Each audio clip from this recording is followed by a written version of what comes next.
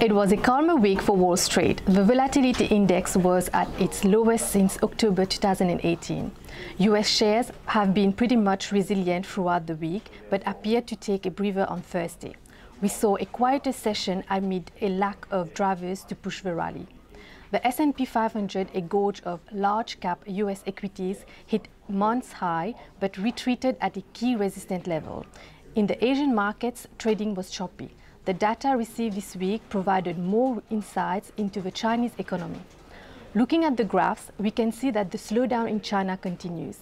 It has deepened since the beginning of the year, despite the stimulus measures.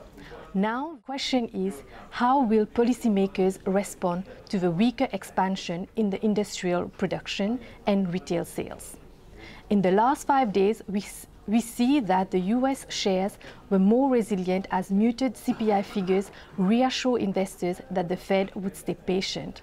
But at the same time, economic data was quite solid, boosting confidence that the US economy is still strong. European shares were firmer towards the end of the week and hit month's high after the no-deal Brexit was rejected. In the FX market, major currencies were firmer against the US dollar.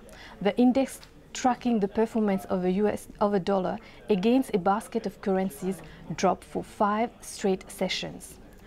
Volatility was definitely in the pound, with Brexit votes taking place from Tuesday to Thursday. The Brexit deal was voted down on Tuesday, followed by the vote for a no-deal Brexit on Wednesday. Yesterday, UK lawmakers approved a short and long delay for Brexit.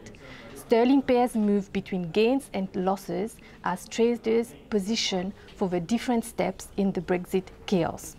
In the commodities markets, global oil prices had found support from the API and EIA reports at the beginning of the week, with a surprise draw in crude oil inventories. Thank you for your time. Please follow us on our Twitter page for more updates on the market.